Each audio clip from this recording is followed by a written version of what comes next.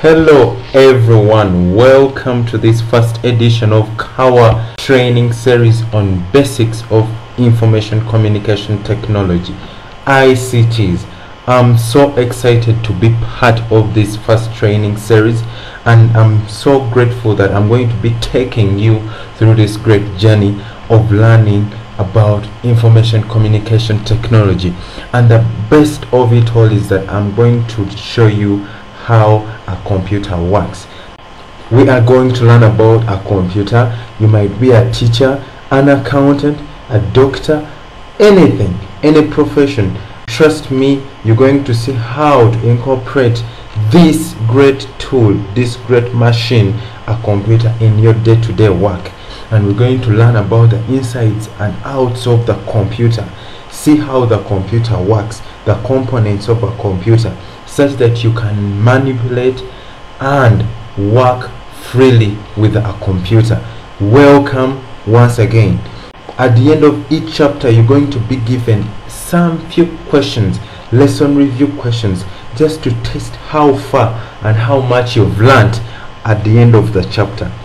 In this chapter of learning about the computer system, we're going to look at 3 important sections.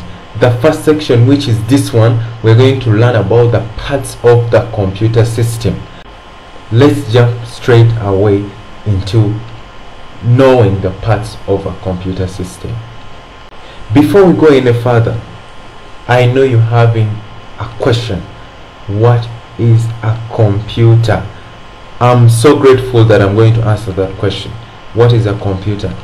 Trust me, a computer is an electronic device used to process data. That's it. Simple definition: a computer is an electronic device used to process data. Just know that a computer can convert data into information that is useful to you as a person. And I'm so excited to show you how it does that. In this simple illustration, this picture, I know I'm going to show you how a computer works and how a computer converts data into information that is useful to you as a person. But a computer has 4 major parts, and the first part is this hardware right here. The second part, we have the software right here, and the third part, we have the data right here, and the fourth part, the greatest part of a computer, is you, the user, and the fourth person right here. Wow, did you know that you're also part of a computer? If you didn't know, right now you know. See, you have the hardware right here, this. You have the software. It might be Windows, it might be Illustrator, PowerPoint, Excel, or PageMaker, whatever. You have it right here. The software is installed onto the computer, and you have the data right here. It might be on paper, which later goes onto the screen, and finally being printed out again on paper through a computer. That's a computer system, and those are the 4 major parts of a computer system. Let us talk about the first great part of a computer system, and that's the hardware. A computer hardware consists of electronic devices, the parts that you can see and touch. The term devices refers to any piece of hardware used by the computer, such as the first one right here. We have our speaker, or the speakers right here.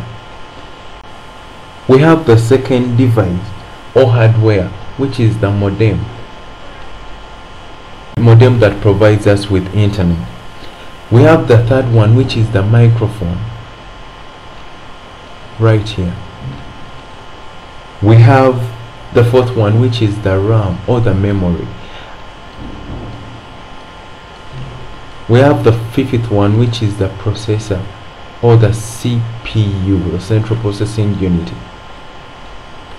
We have the sixth one, which we are all familiar with, or we've seen and we've used it. I know some of you might have used it, which is the keyboard, and which we are going to be using to enter all our data.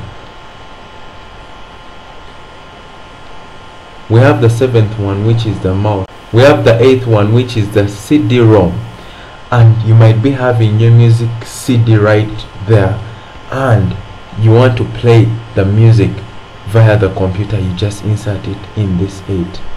We have the ninth one, which is the diskette drive. The 10th one, which is the hard drive or the hard disk, whereby we store all our data onto the computer, where all our data is stored onto the computer. We have the 11th one, which is the printer. After typing all those beautiful documents or viewing and taking all those pictures and you want to print them out, we use this device called the printer. That's the 11th hardware. We have the 12th hardware, which are the ports. Everything connects through the ports. Everything, the keyboard, the mouse, they connect through the ports to the central processing unit, and that's the computer. We have 13, which is the monitor, whereby you're using it right now to even view these training series. We have the expansion board, this cover right here that covers the central processing unit or the CPU, the computer, and that shows us what is hardware, the things that you can touch and see. Let us look at the second important part of a computer, and that's the software. Software, also called the programs, consists of organized sets of instructions for controlling the computer. Some programs exist for the computer some programs exist for the computer's use to help it manage its own tasks and devices. That's to say, the Windows that is on your computer or any operating system that you're using on your computer. It just helps the computer manage its own tasks and devices. Other programs exist for the user and enable the computer to perform tasks for you, such as creating beautiful documents. Looking at the third part of the computer system, the data. Data consists of raw facts which a computer can manipulate and process into information that is useful to you as a person. Computerized data is digital, meaning that it can be reduced to digits or numbers. The computer stores and reads all data as numbers.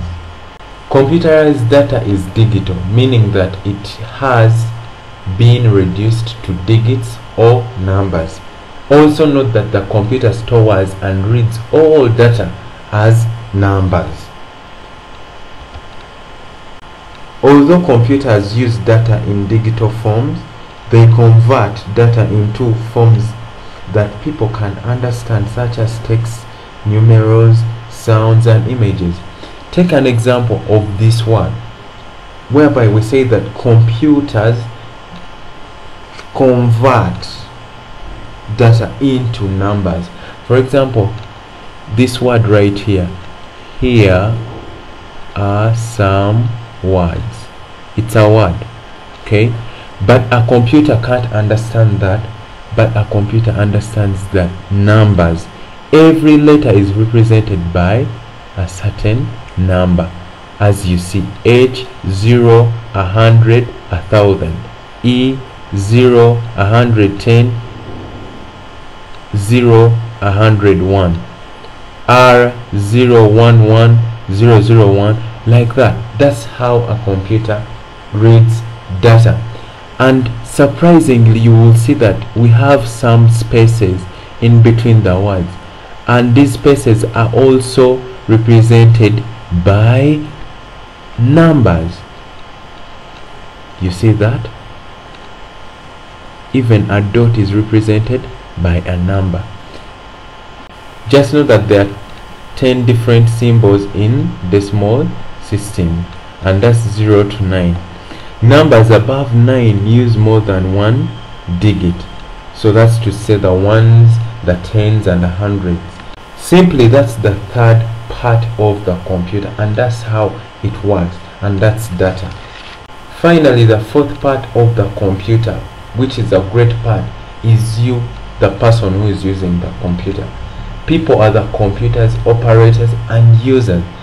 Some types of computers can operate without much intervention from people, but personal computers are designed especially for use by people. Isn't that great? With all that, you know what is a computer and the 4 great parts that make up a computer. In the next chapter, we're going to be looking inside the machine.